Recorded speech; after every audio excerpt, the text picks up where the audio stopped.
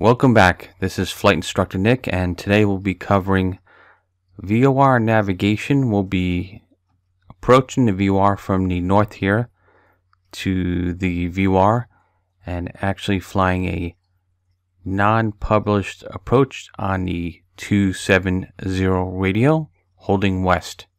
On the 270 radio, right turns. As mentioned, today we'll be navigating. We're north of the VOR.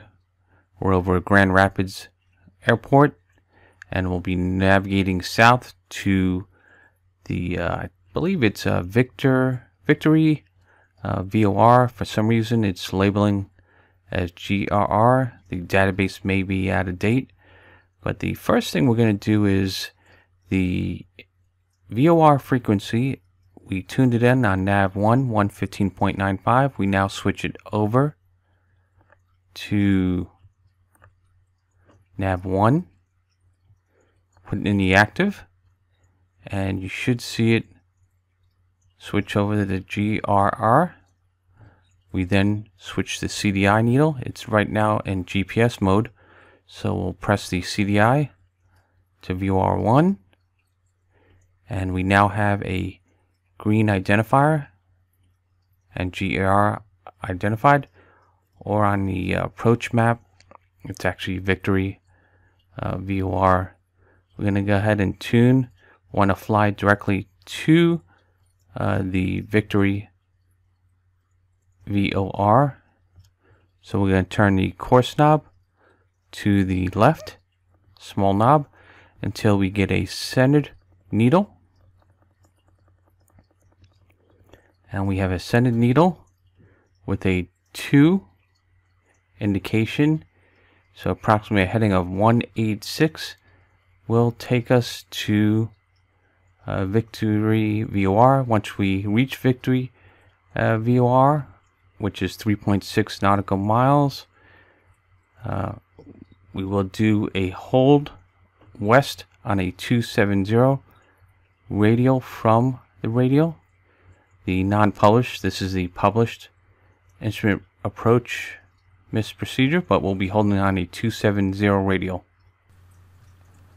We decided to reposition the aircraft. We're actually flying southeast of the VOR. We're flying from the VOR outbound. If you want to figure out what radial, or if you're southeast, southwest of the VOR, what compass heading, what you do is we have 115.95 the VOR tuned in here. If we turn the courses to the right, so if we actually want to figure out what radial we are from the VOR, we turn that course knob to the right. A little bit sensitive there.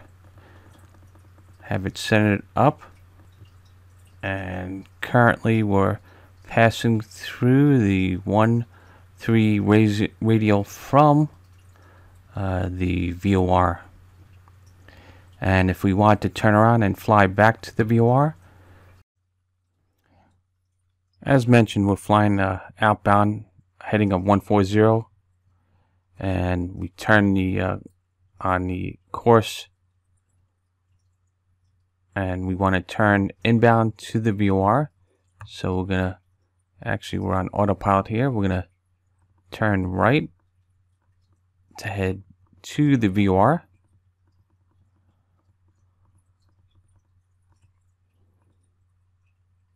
and we'll turn this aircraft around, fly back to the VOR, which is now currently 10.5 miles. We'll probably speed up this video so we don't have to painfully watch 10 miles click away. But as you see, we're turning the aircraft completely around to fly to the VOR, rather from the VOR. And once we have this aircraft completely turned around, we'll go ahead and recenter this course and fly a specific course to the VOR. So it looks like a northwesterly course once we center up and level the wings with the heading on autopilot. Now we'll go ahead and set up the course, and it looks like the course of 322. So we'll fly a heading of approximately 322 to the VOR, and we should start counting down 9.8, 9.7 back to the VOR. I'm going to go ahead and speed up this video. So we'll fly in 322 to the VOR. Now we're going to hold 270 right turns once we reach the VOR.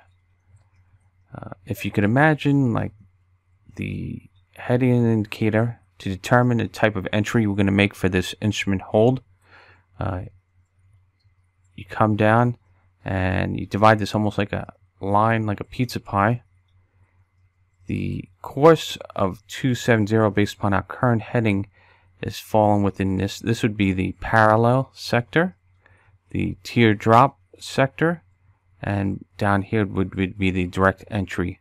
So we're going to do a heading of 270. So as soon as we hit that VOR, we're going to turn left 270 and head outbound, hold west on the 270 radial. Okay, we've gotten closer to the VOR. We sped up the video and we're heading to the VOR. We're 1.9 and we're heading directly to the VOR. You can see on the map we'll be coming in. This is the published hold. Just ignore that because we're going to hold west on the 270 radial from the VOR. Once we hit the VOR, or once we actually fly overhead the VOR, we have our timer set up here. So once we fly over the VOR, we're going to turn to heading of 270, twist. We're going to twist the course to 270 outbound. Throttle. Well, we don't have to do anything with the throttle because we're heading 90 knots, typical for 172 Cessna. And talk. We'll let air traffic control know that we're entering the hold, and we'll be doing based upon the course we're holding on 270 and our heading of 323. This falls in this sector, so we're doing a parallel left turn entry, left turn 270, and then right turns once we're established. So we're gonna go outbound 270, make a left turn, reestablish back in the hold, and there'll be right turns and hold. Okay, we're approaching the VOR 0.8 miles, so we actually have it on autopilot and navigation mode. So a few seconds here as we fly over the VOR, we'll turn left to a heading of 270. So we'll just turn, and since we're in nav mode, we're going to turn the course left. Here we go, 270, and match up the heading 270.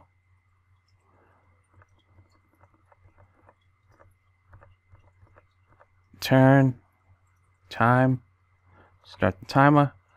We'll go outbound for 1 minute. And it's being timed up. And you can see that the 270 is coming back in.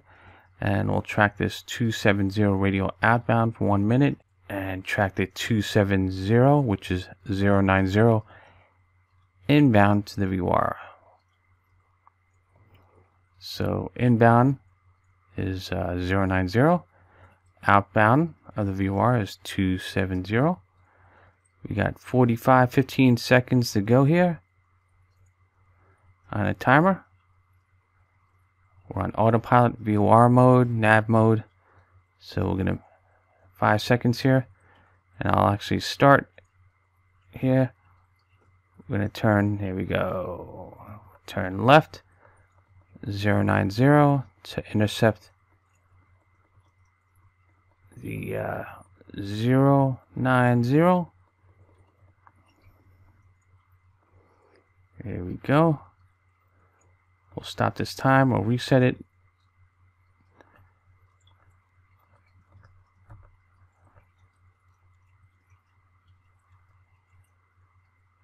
And we're now heading inbound. And what we're going to actually do is turn the aircraft to a heading that'll re-intercept the inbound course of 090. We'll actually increase the range so you can see this a little bit better. Now moving map here for references only. Realize that we're not using this published approach. We're flying a 270 radial, holding west on the 270.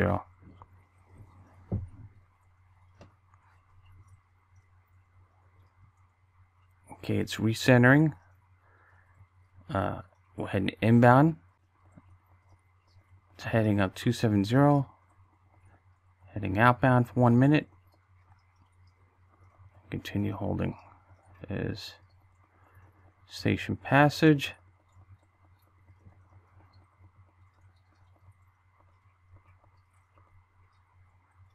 And that's holding west on the 270. We're now established. We would tell air traffic control that we are established in the hold and expect further clearance. So turn time, start our time again, and we'd actually start our time once we were abeam our VOR. So we started our time a little bit early, but it looks like we're tracking over this published, but we're really not. Thanks for joining us. That's VOR navigation and instrument holds.